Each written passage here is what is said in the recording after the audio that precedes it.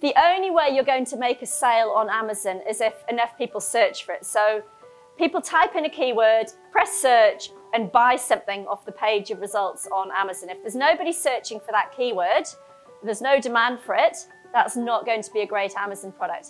And also, if there's demand, there's lots of people searching, but they're not buying, they're just browsing. It's what I'd call a shopping product, like handbags or something. People look at hundreds of handbags and they don't actually buy one, they're just looking at what handbags are for sale. Or jewelry, they've got so many different styles and looks that you could go through pages and pages of jewelry, but without sort of really clearly knowing what you're going to buy when you start the search process. Whereas if someone's looking for a bonsai starter kit, they're going to type in bonsai starter kit and something on page 1 will be exactly what they needed. So you want tight match between a search term and things that people actually spend money on.